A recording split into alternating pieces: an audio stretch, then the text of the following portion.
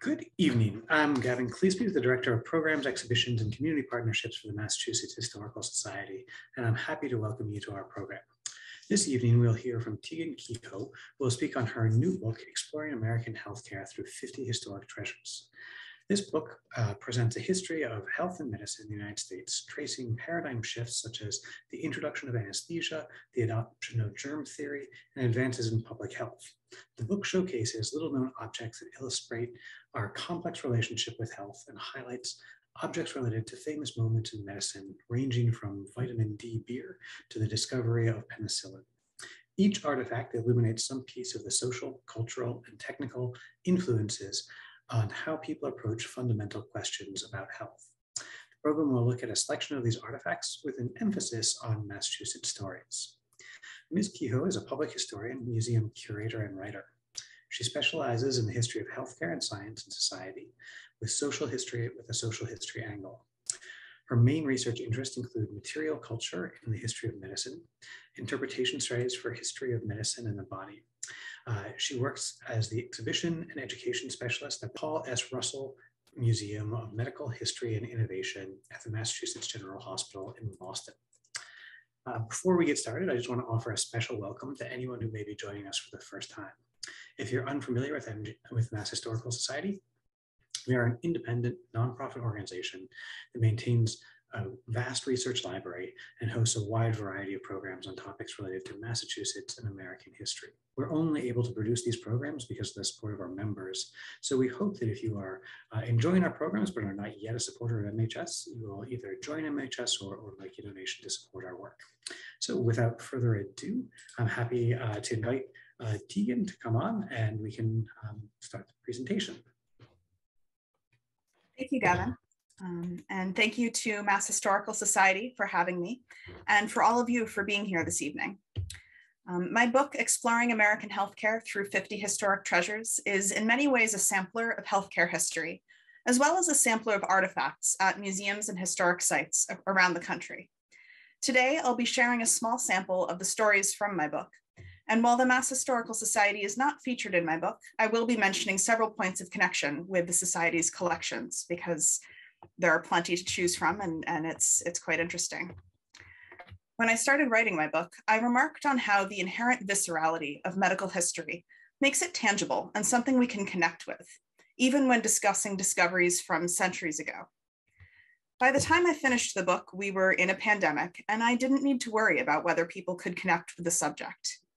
I do think that looking at the past can be a source of a lot of hope, but the hopeful stories aren't always clear-cut. It's often that seeing the ways people from the past have struggled with ups and downs can help us better understand what's going on in the present. In that light, the first couple of stories from my book that I'd like to share are about vaccines. The first disease to have a vaccine was smallpox, and much later, it also became the first disease to be fully eradicated.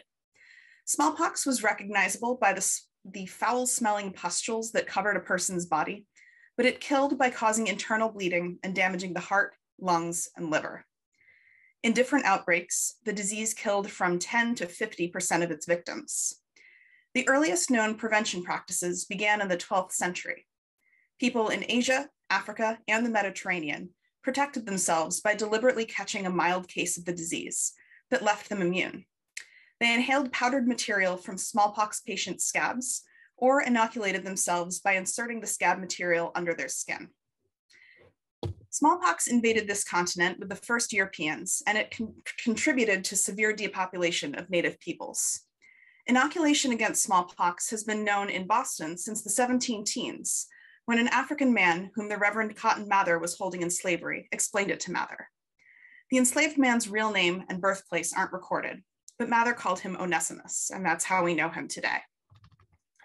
The spread of inoculation in the West is often attributed to Lady Mary Wortley Montagu, who learned of the practice while traveling with her husband in Turkey. When she arrived home in England, she told her doctor about it, and it became a common practice, but by no means a universal one.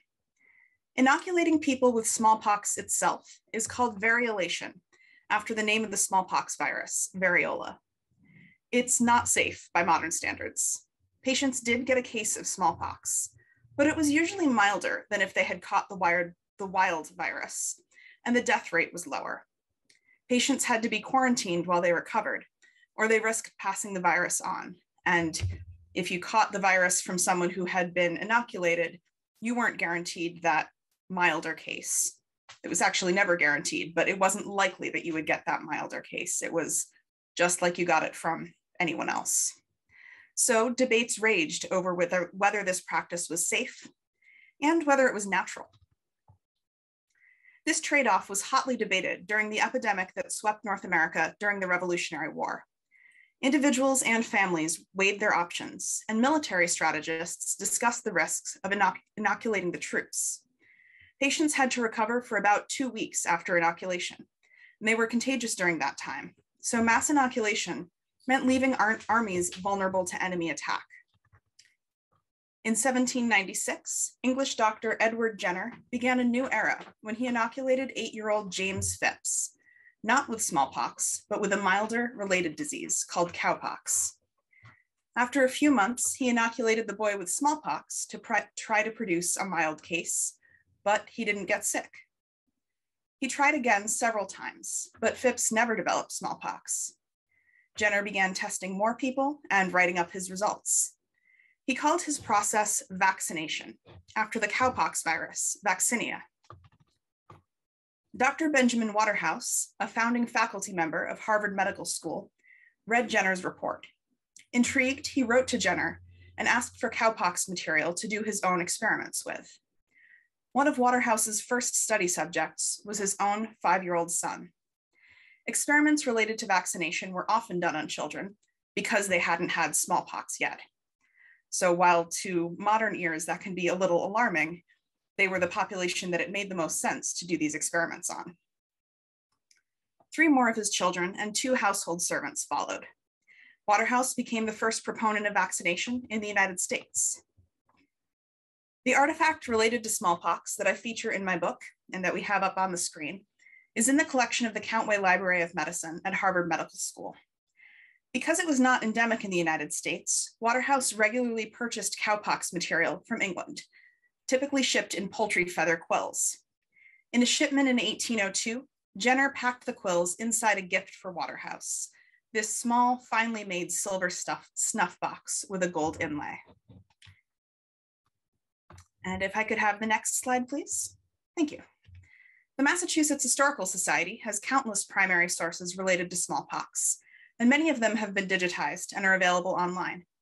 They include newspaper clippings and broadsides, as well as numerous letters between individuals, referencing losing loved ones to smallpox, the decision to get inoculated when the only option was the pre-vaccine variolation, the epidemic during the siege of Boston in 1775 to 1776, and hopes and fears about the cowpox-based vaccine. I'd like to read a short excerpt from a lesser-known document, which is what's on the screen. This is a broadside or flyer from around 1810 in Providence, Rhode Island, describing what to expect from a vaccine in rhyming couplets.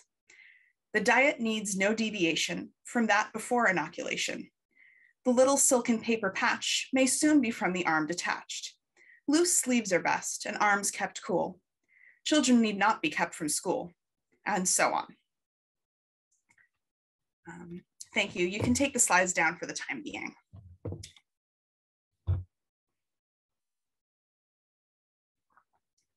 After vaccination caught on, in 1855, Massachusetts became the first state in the US to require school children to be vaccinated. Through the 19th century, vaccination in adults was often carried out in response to a current or a potential outbreak. Smallpox continued to spread over the continent through trade, warfare, and migration. Representatives of the US government offered vaccination to a number of Native groups, but withheld it from Native groups who didn't cooperate with forced removal from their land. Rates of vaccination and of the disease varied by race and socioeconomic status. In the Civil War, for example, case rates of smallpox were more than 6 times higher among Black soldiers than among white soldiers. Meanwhile, changing methods of preparing and administering vaccines were starting to make vaccines safer, but there was really no regulatory oversight into vaccination until several decades into the 20th century. From 1898 to 1903, a wave of smallpox epidemics spread across the continent. It was the worst outbreak in at least a generation.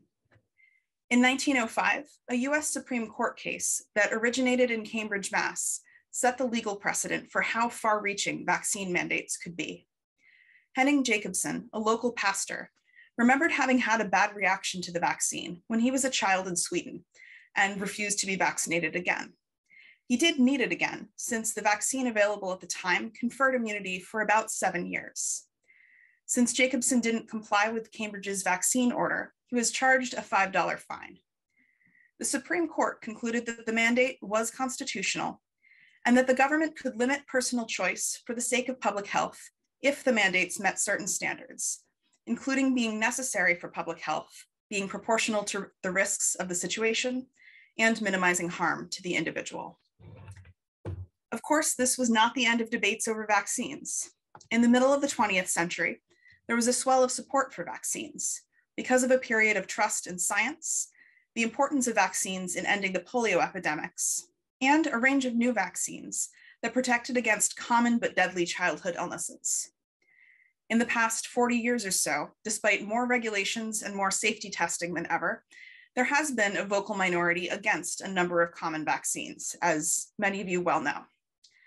Rather than going into depth on the modern anti-vaccination movement, though, I'd like to zoom out and discuss what different attitudes towards health interventions mean in their historical context. I'm going to read an excerpt from the introduction to my book.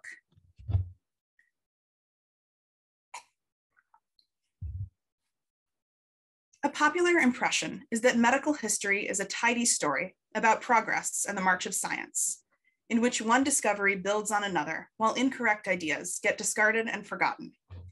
In some other tellings, science veered off of the path of what humans need and now progresses further away.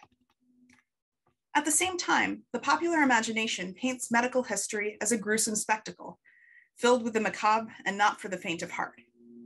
The artifacts in this book show that both the inevitable march forward and the macabre templates are partially true, and both have flaws. Behind the ghastly reality of surgeons operating without cleaning their bone saws between patients, there were people doing their best with what they knew. The same is true for patients buying nostrums, and the same is true for doctors and public health officials debating the safety of raw milk in the 1880s, or of DDT in the 1960s. Rather than solely looking at advances in healthcare, it's useful to examine trends in how people have answered some fundamental questions with what they knew. Each artifact tells some piece of the story of how its users approached or answered one or more of these questions. Perhaps the most basic of these questions is this: what causes sickness and what causes health? Mainstream scientific understanding has not only changed over time, but has gone through periods of expansion and contraction, supporting either one underlying cause of disease, such as unbalanced tumors or invading microorganisms, or diverse causes, including vitamin deficiency and pollutants. Meanwhile, cultural and religious practices, home remedies, and sales pitches provided alternative theories, many of which appeared to their adherents to counterbalance the flaws of mainstream science. A related question is this: how do we solve health problems that have been identified when knowing what causes them isn't enough? Often, it becomes an engineering problem, literally in the sense of creating new technologies, or figuratively in creating new surgical techniques to address a known issue. The field of healthcare has developed clearer, more helpful, and more accurate answers to these questions over time, and yet there's still much to learn.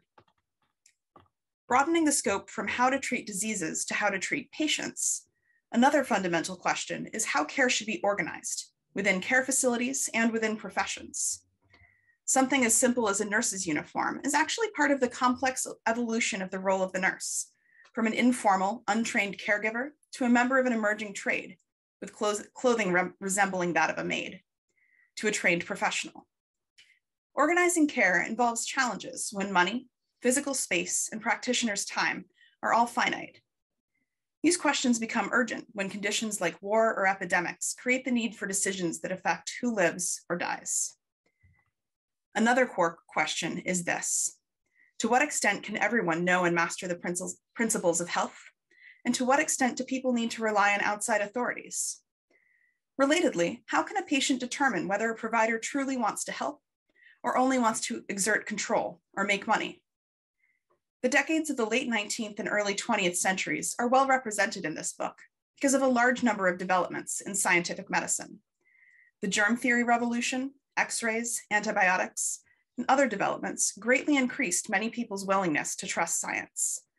However, both alternative health trends and unscrupulous practitioners persisted, creating the need for a trend towards greater accountability in the 20th century, including FDA regulations and the requirement that research abide by institutional review boards. When not everyone agrees on who has authority in health, how much should doctors and governments provide for the health of the populace? When there's a risk-benefit judgment to be made, who makes it? People often care about factors that science ignores, such as whether a treatment is affordable, whether it's in line with their understanding of the world, and their attitude towards outside authority and systems of power. This is clear in the diverse public attitudes towards masks and vaccines in the coronavirus pandemic, which is an evolving story as this book is being written. These questions may be cerebral, but healthcare is inherently visceral. Think of the cool feel of nitrile gloves, the goopy strep throat medicine you took as a child, or the closeness of a mask.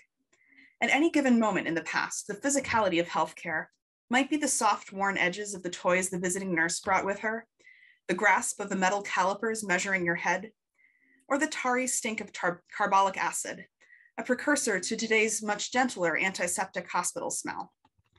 The physical stuff of healthcare makes abstract concepts like trust, prejudice, and persuasion tangible. Historian and museum curator Daniel Neff has remarked on a powerful phenomenon he observed when giving tours on both weapons of the American Revolution and medicine of the American Revolution at the same museum. Visitors were excited by visceral, gory content on the weapons tour. A bayonet makes a triangular wound that heals poorly, but fearful or disgusted by similar content on the medical history tour. It soon became clear that visitors imagined themselves inflicting the damage when taking the weapons tour, but imagined themselves as the victim or patient when taking the medicine tour. The history of healthcare can inspire deep empathy. I invite you to look for opportunities for empathy with the patients, caretakers, researchers, and victims and survivors of the complex stories that these historic treasures tell. The remainder of the stories from my book that I'd like to share with you this evening go in roughly chronological order, but several of them, like the smallpox story, take place over long periods of time. For example, alternative medicine movements, many of which might sound to modern ears like they were invented by 1960s flower children, first blossomed around the 1830s. At the same time, mass-produced name brand drugs began to proliferate across the country. Both of these trends were partly in reaction to what was often called regular medicine.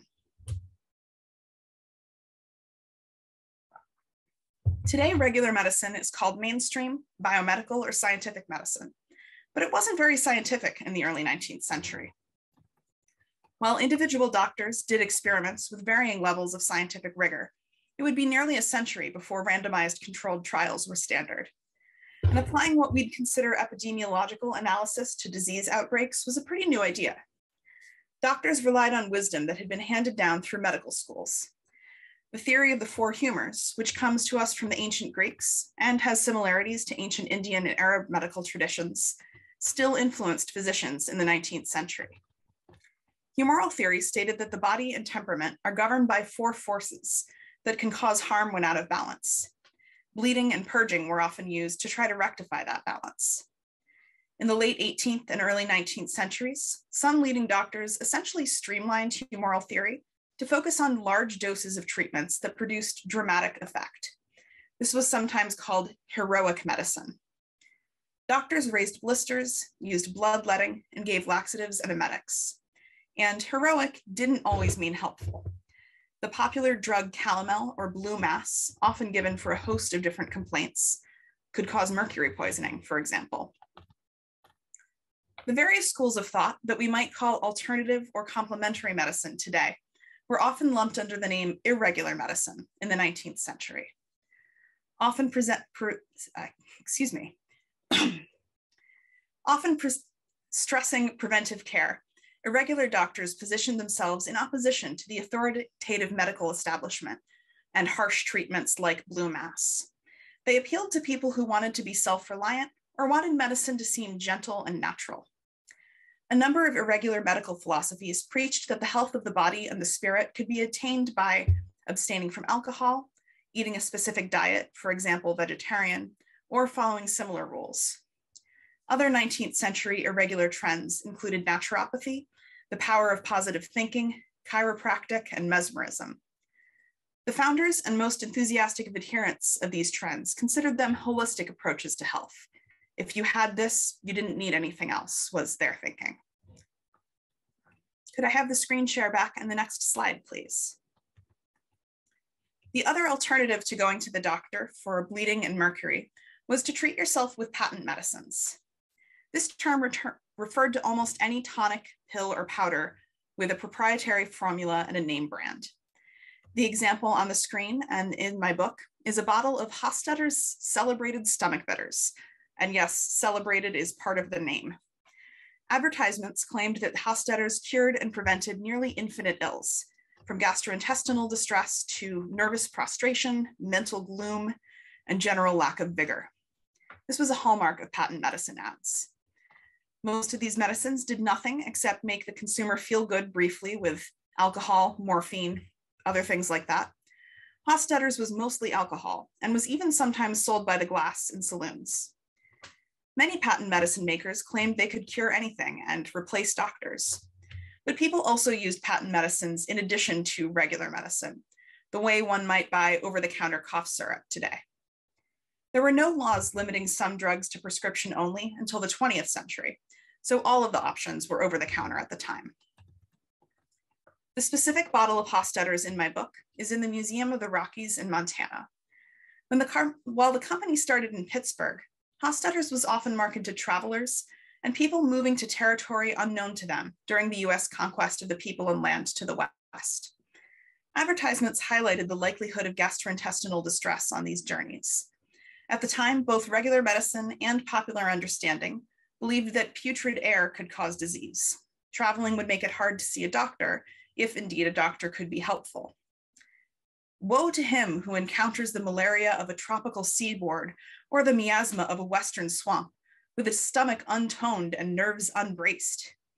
This warning was in an essay in the 1868 edition of Hofstadter's Almanac, which the company published annually from 1861 to 1909. The proposed solution, naturally, was Hofstadter's bitters as a daily preventative. Next slide, please. Thank you. A patent medicine I mention only briefly in the book, but I want to discuss here because of a local connection, is Lydia Pinkham's vegetable compound. Pinkham's was unusual, in part because the advertising featured a real woman, the company's founder. It was also intended to be specifically for women's health. In this era, women were seen as the guardians of their family's health, particularly their children's, but their own health was often an afterthought. For much of the 19th century, women were very literally considered the weaker sex, and many women's health issues were dismissed as being inevitable parts of the condition of womanhood. We see echoes of this today, even though the science behind these ideas has been discredited. Lydia Pinkham's vegetable compound was marketed for female complaints. The list of ailments it purported to cure include difficult or painful menstruation, menopausal issues, and uterine tumors, but also depression, sleeplessness, general debility, and again, nervous prostration. In a sense, it played into popular understandings of women's health. But the company didn't assume that female complaints were women's cross to bear. Instead, it offered the option of treating them. Even better, it promised treatment without an invasive gynecological exam by a male doctor at a time when women physicians were few and far between. And their idea of professionalism, doctors at the time, idea of professionalism, was very paternalistic, so a different bedside manner than one would hope for today. Patent medicines let women take their health into their own hands. The company lore was that Lydia Pinkham, who was born in Lynn, Massachusetts in 1819, made her herbal tonics in her kitchen. At first, she only sold them because other women asked her to. but after the Panic of 1873 put her family in hard financial straits, she reluctantly went commercial. Whether or not her original aspirations were so modest, her patent medicine became wildly popular. Versions are actually still sold today. This isn't necessarily to say that it works. It's classified as an herbal supplement, so the makers aren't required to demonstrate its efficacy, but it clearly had an impact on the market. Mass Historical has a few biographies of Pinkham from the first half of the 20th century, and they remember her as an early woman entrepreneur. While medicine didn't see a great number of advances in the 19th century until the last few decades, the field of surgery did make a number of great strides in the mid-19th century. Many of these were due to new techniques, new instruments, or increasing specialization by surgeons. But in the 1840s, several practitioners hit upon an answer to the problem of pain, as it was often called.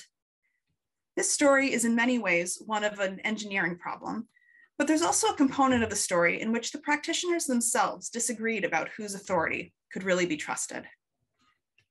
On an autumn day in 1846, a group of doctors gathered in the surgical amphitheater at Massachusetts General Hospital to see an operation in progress. Watching an operation they weren't involved in wasn't remarkable. The room was designed with seating for about 100, just as in many of the operating theaters in Europe and a few major other hospitals in the United States. However, in this case, the hospital's co-founder, an eminent surgeon, John Collins Warren, had allowed a dentist to offer a public demonstration of a drug that promised to conquer pain.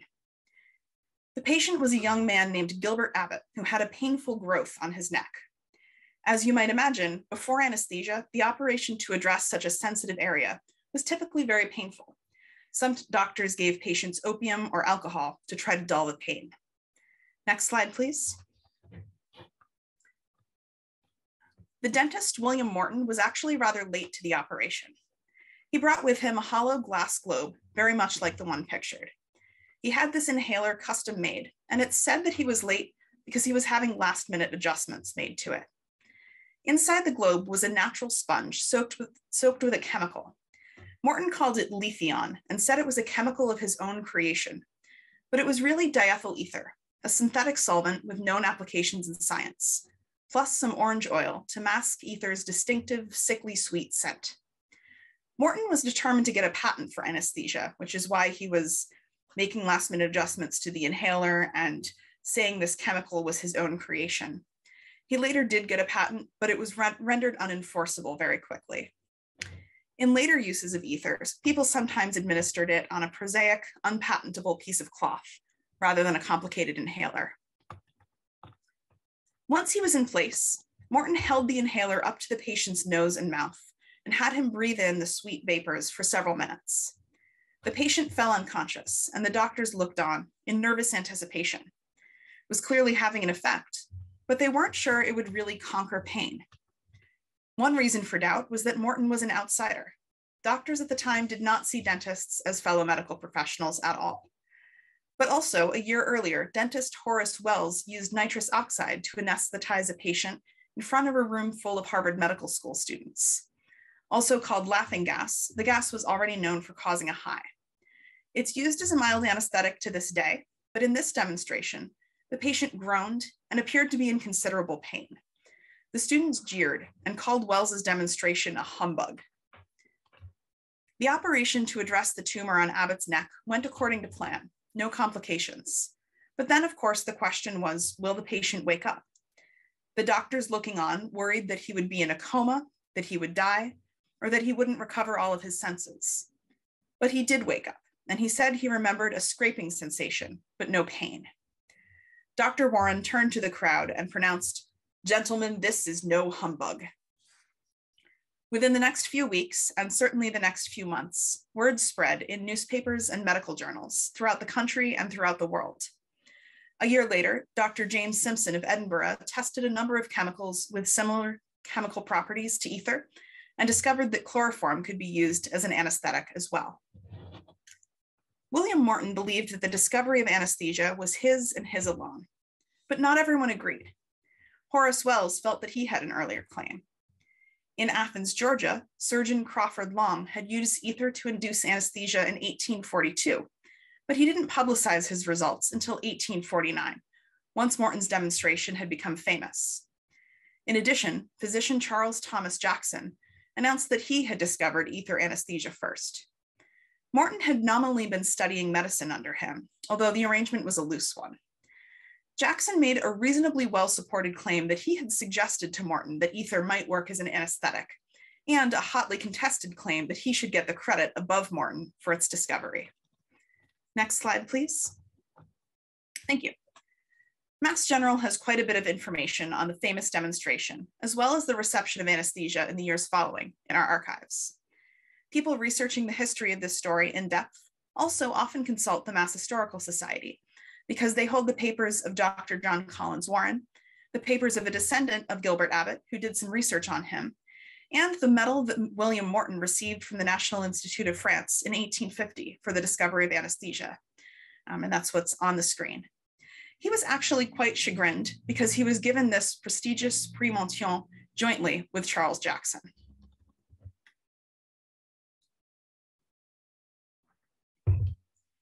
Historical debates about who should get the credit for solving a problem in healthcare tell us something about what was most important to the people involved.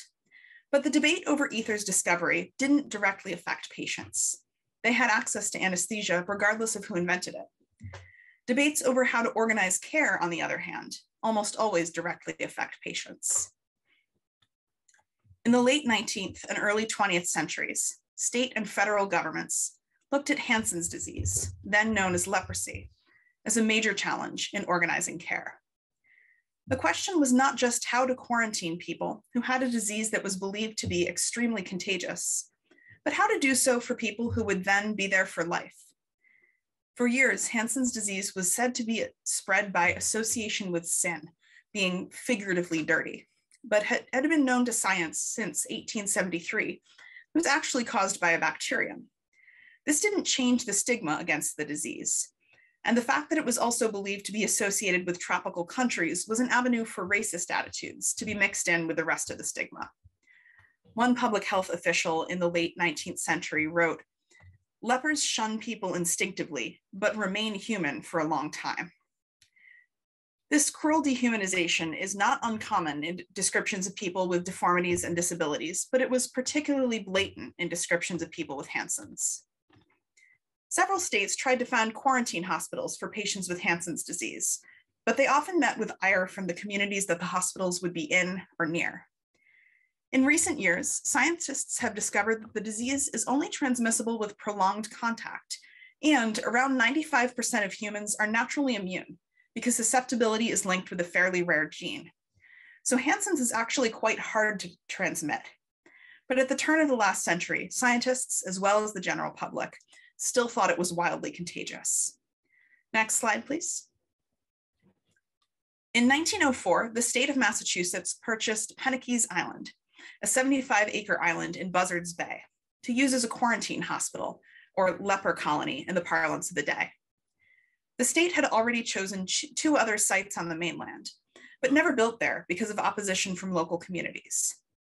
In addition to being separated from their families and friends by water, many of the patients were immigrants who didn't share a common language with one another or with their doctors, making this quarantine hospital an extremely isolating experience. Similarly, the state of Louisiana founded the leper home at Carville in 1894, following a state law calling for people with the disease to be quarantined. The law banned Hansen's disease patients from public transit, so the hospital's first residents arrived on a coal barge. Louisiana also had a hard time finding a location. They eventually built the hospital on the outskirts of a small town called Carville, 20 miles south of Baton Rouge. In 1921, the federal government turned Carville into the National Leprosarium. Massachusetts closed the quarantine hospital on Penicillin Island in response and sent its 13 patients to Carville. The only physical remains of that hospital are a few stone gate posts and the graves of patients who died there, because the state burned and then dynamited the buildings once they were vacant. The Carville Hospital, on the other hand, was active up until only about 20 years ago, and almost all of the buildings still stand, and it is a historic site that can be visited, and it's one of the sites in my book. Over the course of the century that Carville was in operation, the question of how to best care for the residents was not just discussed by doctors and by bureaucrats. It became an area for both collaboration and fierce debate, and sometimes power struggles between hospital leadership and the residents themselves. Especially in the early years, residents were often barred from seeing their families and generally treated like inmates. The institution sometimes punished leaving against medical advice, whether for a night away or as an attempt to leave permanently, with a stay in the on-site jail. And against medical advice really meant anyone with the disease was not allowed to leave at the time. That changed over the course of the years that the hospital was open. Next slide, please. Thank you. Many residents expected to be at Carville for life, and they did their best to create community, recreation, and independence for themselves, with or without the institution's approval. Married couples, some of whom met at Carville, often built their own small cottages, as they weren't initially allowed to live together in the dorm-like residences. This image shows new dorms under construction in the 1940s, and they did have housing for couples. It's an example of one of the changes over time. Over the decades, the site had movie theaters, chapels, sports teams, and an annual Mardi Gras celebration. There were two of almost everything, one for patients, one for staff. After antibiotics created effective treatments in the middle of the 20th century, some people recovered and were discharged. Numerous former Carville residents challenged the stigma of their disease with their writing and their speaking, describing their diverse experiences. Many of them began this work around the same time as the emerging disability rights movement in the 1960s and 1970s. Many residents did advocacy work from within Carville as well, especially through writing for the residents' newspaper, The Star. It was Carville residents in The Star who first advocated for changing the name from the medieval-sounding leprosy to Hansen's disease, after the scientist who had identified the bacterium. After decades of advocacy, people with Hansen's no longer expect their families to disown them after diagnosis. However, the history of this disease and phrases such as treat someone like a leper are a reminder of the fact that value judgments and even judgments about who's human have a powerful influence on health decisions in our society. Everyone has a reason for the healthcare choices that they make, whether that's for themselves and their families, or whether they're making healthcare policy, and whether or not the choices end up being good ones. The reasons aren't just about the science. They're influenced by politics, faith in various belief systems, trust and distrust of certain authorities, prejudice, affordability, comfort, and myriad other factors. This way of examining the stories in my book, focusing on the questions that people tried to answer and how they framed those questions, can lead itself to a fairly individualistic lens through which to view history. But it doesn't have to. Major historical events and movements, ranging from the Civil War and World War II, to the Industrial Revolution and the social reforms of the Progressive Era, to attitudes about race and gender, were all important driving forces for many of the decisions that people made around healthcare in the stories in my book. However, studying history through questions like how to organize care, how to balance risks, and who gets to have a voice in their own or others' treatment helps us see what we have in common with people who are operating from very different historical and scientific contexts. And with that, I'll close, and I'm happy to take questions or comments, whether they're about the stories that I shared tonight or anything else about the book. Great. Well, thank you very much for a very informative talk. We do have some questions from the audience. So just to have a person to ask the question, I would point out that Ron said, hi, Tegan. He was looking forward to the talk. Not exactly a question, but worth mentioning. He also followed up with an actual question where he said, did Lydia Pinkham's medicine actually have a desirable and useful effect because it contained iron? That's a very good question. I don't know whether there are studies on that. There are anecdotal reports. I think the fact that it's still on the market suggests that there are definitely believers, but I have not come across in my reading about Lydia Pinkham whether it's been studied. And one of the things that scientists look for in determining whether something might work is whether there's a known mechanism. Not all mechanisms are known. We still don't fully understand how anesthesia works, although we're getting closer. But the fact that something contains iron and iron can be helpful for, certain menstrual irregularities, that sort of thing. There's a possible mechanism. So it's plausible, but I haven't come across whether there's a yet known answer to that. Great question. Great. Tony asks, I was surprised to learn that 19th century doctors considered dentists to be outsiders. When did the doctors recognize dentists as equals in healthcare? That may be not quite yet. Yes, that depends on who you ask. That's a great question. The exact year of this event is escaping me, but sometime in the first half of the 19th century, there was an event that dentists, or at least dentists with an interest in history, refer to as the historic rebuff, which was when a pair of dentists approached a prestigious medical school about founding a dental program there. And the medical school basically said, what are you doing? We're a medical school. We're not going to admit potential dentists. And so that was the historic rebuff. And by some people's account, medicine and dentistry were on separate paths from there on out. However, a number of medical schools do have dental programs.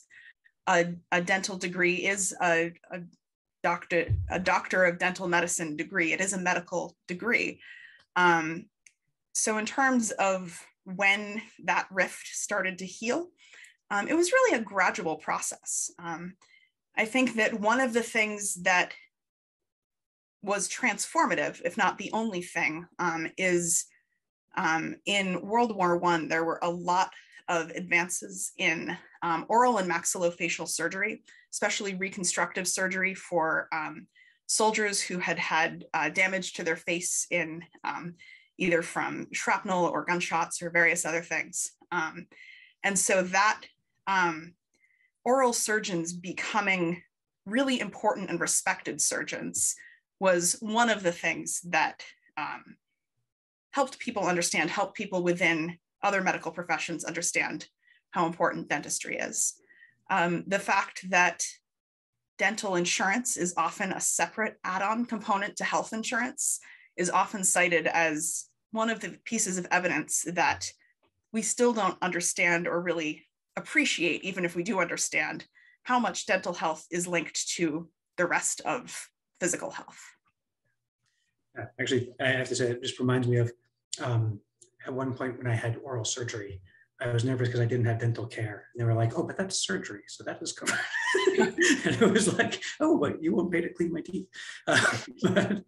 Well, Janet asks, did the way vaccines were administered change over the centuries? When did doctors start using needles?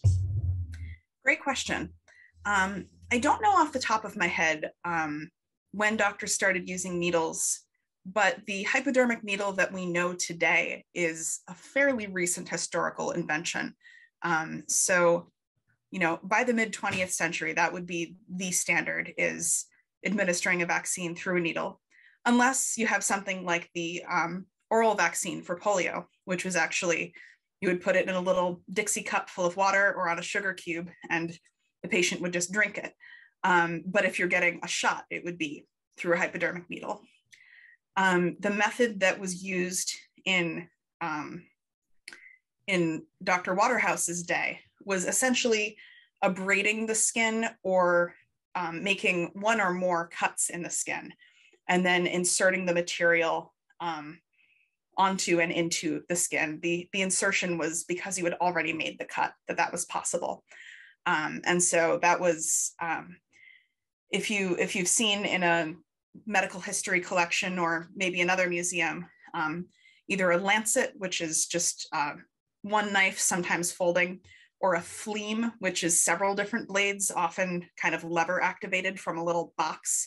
It's kind of horrifying looking if you think about it. And if you think about possibly opening it wrong and cutting yourself. But either of those would create that basically opportunity for the outside material to get in the skin. even though you're not giving the person a shot as we know it today. Great. So there's actually two people had questions about the ether monument in the Boston comment. Susan said, can you relay the story of how the ether monument in Boston's public garden reflected the controversy over invented ether? And Peter said, can you say something about the public monument to ether, anesthesia in the public garden, a very large object? But I think there's interest in both and some of the controversy around the ether monument. Sure. So that was erected, I believe, about 40 years after the initial demonstration. Well, I say initial demonstration, I'm referring to the one that happened at Mass General Hospital. That wasn't the only initial demonstration. But at that time, it was still really hotly debated. And I think there's an argument that that debate continues to this day of which individual and which institution should really get the credit for anesthesia. And some of those key players, Morton and Jackson and Wells in particular, really, they were part of that controversy. They were trying to get the credit for themselves. As far as I know, Crawford Long was much less a part of that controversy. He wasn't local, which has a contributing factor. But there were also people who, took sides, essentially. And so it wasn't just these individuals who had this controversy. It was really, who gets the credit? And there are some sort of philosophy of science questions inherent in that. It's not just about who was first, but which thing makes the discovery. Is it a successful demonstration? Is it a mostly successful demonstration of a successful technology, but the thing that actually, or the things that actually prove that it works come later? Is it hitting upon the idea? Because Jackson never claimed to have experimented with this before Morton did. He claimed that he thought of it before Morton did and told Morton about it. So there is that kind of ideological component to the controversy. And so when this monument was erected in the Boston Public Garden, they ended up deciding to have the allegorical biblical story of the Good Samaritan as the prominent visual in the monument. So this is the idea of we're conquering pain. We're allowing doctors and people in the medical field to be more humane than they've ever had the technology to be. And that's the part that's going to be celebrated on the monument. However, the monument does reference Mass General Hospital. So I think that some Mass General folks feel like, they won in that sense with this monument. Yeah, I know that the medal that you showed from the MHS collection, only the core part of it was actually the medal presented, but then the rest was added on to make it more grandiose, to further the claim of discovery. And if I remember correctly from what I read, Morton received both the medal and prize money, and he used that prize money to have that decorative metal collar created for the medal to make it bigger.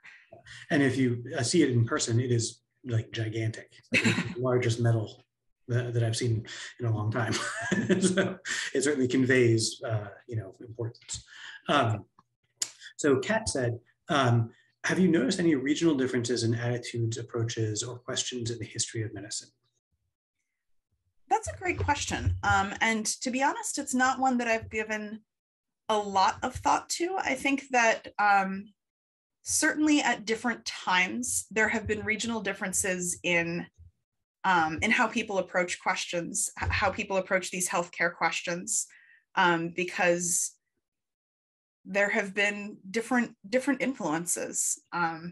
So in, early 19th century New England there were a lot of people who were really, really invested in being self-reliant. That was kind of the idea of what being a Yankee was. It was this self-reliance.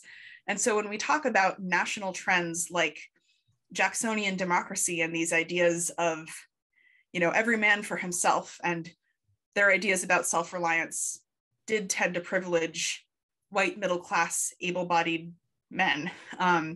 They were the person who were the people in this society. If you have that regionally as well as nationally, then you're more likely to become interested in something like I don't need a fancy medical degree to start practicing medicine. I can found my own business and sell people herbal tonics and, you know, write poems to help them remember which tonic to use, which a couple of different companies in that era used as a strategy.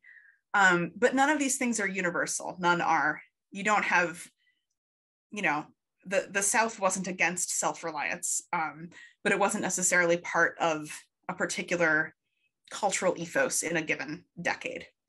So I hope that example helps, even though it was a little nebulous as compared to sort of the breadth of the initial question. So we had an anonymous attendee or anonymous question who says, does your book include barber poles and the tales of how barbers were frequently surgeons?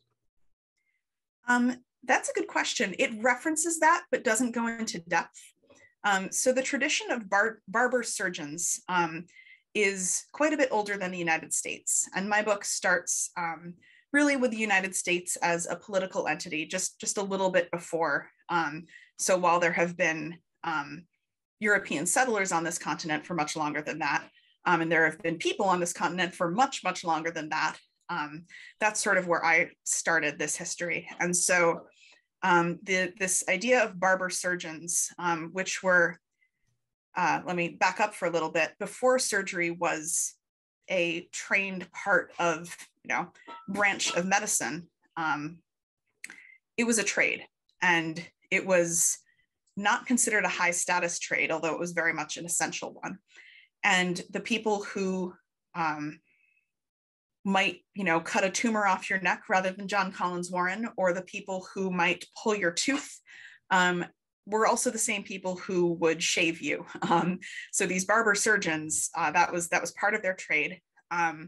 This could be something self-taught, but in parts of Europe, it was also, there were guilds and it was treated like other trades. And that tradition was waning, but not over at the time that my book starts. So I do have a bleeding cup in the book, or a couple of bleeding cups, which were for bloodletting. That's a, kind of a holdover from that medieval era, although those particular cups are from the Civil War. But that's definitely a fascinating part of history that doesn't get as much attention in my book as some of the other subjects. So I think we just have time for about one more question or so. But do you have an object in your book that really surprised you, that you'd really like people to know about? Is there something that just sort of like really stands out as the thing that you didn't expect? That's a good question. And it's kind of like when people ask me my favorite artifact in the book or my favorite artifact in the museum where I work, where I have answers, but they change frequently. But I think one that I expect to surprise others, and so I often include it in descriptions of my book and blurbs and that sort of thing, is vitamin D beer. And that was from the early 20th century during the first vitamin craze.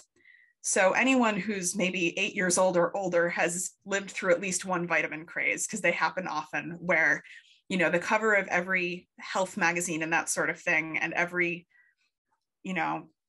kombucha bottle in the store is saying this particular vitamin, or sometimes these days it's micronutrient, which typically means vitamin or mineral, is the thing that will cure you, or that will make you healthy, that will ensure vitality.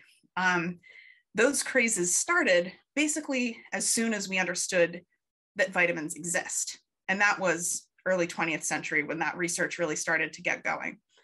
And so a couple of scientists in Wisconsin figured out both what vitamin D is, the fact that it was the connecting factor between things like rickets, which is a vitamin D deficiency, and various other things in health, and UV light, and certain fats that had been exposed to UV light. So they started putting all these pieces together. And because they were putting those pieces together, it became possible to fortify things with vitamin D. Wisconsin has a big dairy industry, so one of the first things that got fortified was milk. But there was also a lager that was being sold as Sunshine Vitamin D beer. And the idea was that you were capturing the health rays of the sun in your bottle of beer. And it didn't really catch on. And I have some theories about why that I don't have enough evidence to fully support them, but I think that at the time, ideas about things like vitamins were even more heavily gendered than they have been in more recent years. And this idea of, a woman taking care of her home was really important in how vitamins were often marketed. And so something that was closer to like an athleisure energy drink would be the today equivalent. The advertisements were showing people drinking beer on the deck of a sailboat. It's that kind of athleticism and leisure and recreation all in one in your beer advertising. That it was a little too soon for this idea, is my personal theory. So that's vitamin D beer. It surprised me at first, and it's one that I expect to surprise others, although maybe you've already heard of it and this is old, but it's a fun one. Thank you. There is one final thing, which is John asked, where can he get a signed copy of the book? And we'll let people know where to order a book from, but a signed copy might be different. Yes, great question. So the book is sold in many different places. You can get it right from the publisher, Rowman and Littlefield. You can get it on Amazon. I have a bookshop.org site, which is just my name, Tegan Kehoe, or you can order it from your local bookstore through bookshop.org or just straight from your bookstore. So currently, there are not a lot of signed copies out there in the world. And because of the pandemic, I've been sorting through how to make that possible. But I try to make it so that if you can spell my name, you can contact me. It's my Twitter handle, it's my website, it's my email, and so on. And so if there's anyone who is interested in a signed book plate, I'm happy to pop one of those in the mail if you get in touch with me. And signed copies might exist in the future, but they don't quite yet. Great. Well, thank you very much. And I'd like to thank everyone for joining us. And here is, among other things, the link to bookshop.org.